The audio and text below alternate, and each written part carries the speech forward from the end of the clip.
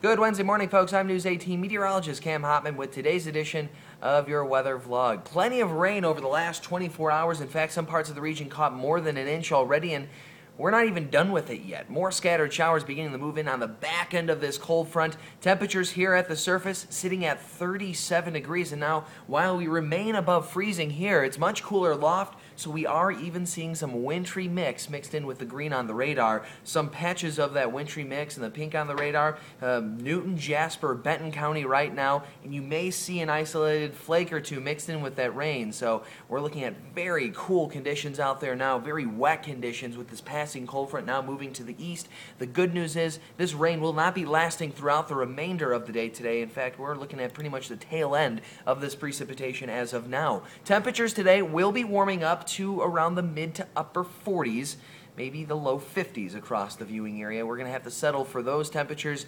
even though our average high for this time of the year is 66 degrees. Now, we're going to be well below that average high today, hitting only 50 degrees here in Lafayette later this afternoon. So we have the chance of rain this morning, maybe even into the early afternoon. As we get towards the latter part of the afternoon, we begin to clear up. High pressure will begin to move in from the southwest. That's going to begin to erode some of these clouds, and that sun will begin to peek through, and that's what's going to help warm things up to that 50-degree mark later this afternoon. Now, overnight tonight, clouds will pretty much clear up. We'll still see some partly cloudy to mainly clear conditions throughout the viewing area, but temperatures are only expected to cool down, or I should say stay as warm as about 34 degrees overnight tonight. So still another cool night ahead of us, and really the next two nights are looking pretty cool. Tomorrow we'll actually kick off a warming trend. Even though we're only warming up a couple degrees, we'll hit 54 degrees tomorrow afternoon with partly cloudy to mainly clear skies.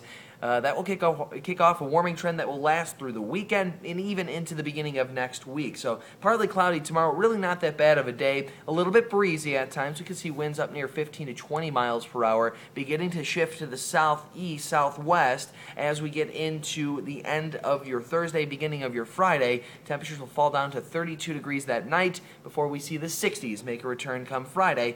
Mostly sunny skies are expected that day. So that's going to be a very nice one. Now, we do have another chance of precipitation in the forecast. That comes on Saturday.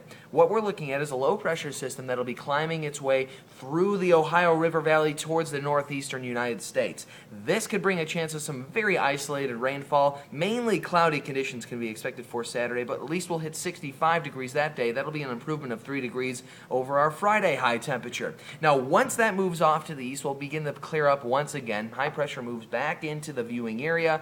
That will help clear things up and warm us up for your Sunday. 71 degrees will be your high temperature Sunday afternoon. Certainly a pretty nice day. And even Monday, I know folks aren't really the biggest fan of Mondays, but I tell you what, if every Monday could be like this upcoming one, I think we'd take it and really deal with them a lot nicer. 77 degrees, partly cloudy to mostly sunny skies come Monday. Things are looking very nice that day. Now, we do have another chance of precipitation. That holds off, though, until Tuesday evening. What we're looking at as far as that goes is a cold front bringing scattered showers and even thunderstorms to the region Tuesday evening into Wednesday morning. Now, before that, we will see temperatures warm up to that 80-degree mark, that elusive 80-degree mark that's eluded us so far this year. We're going to be hitting that 80-degree mark here in Lafayette next Tuesday before that cold front moves in. Things are actually looking pretty nice that day as well. Partly cloudy to mostly cloudy skies during the afternoon. Ahead of that cold front, we'll see some increased cloud cover, but still, very nice southerly winds will warm those temperatures up to the upper 70s, low 80s across the viewing area come next Tuesday before the cold front moves in. And it appears that temperatures may drop as low as the low 60s or upper 50s by midweek of next week.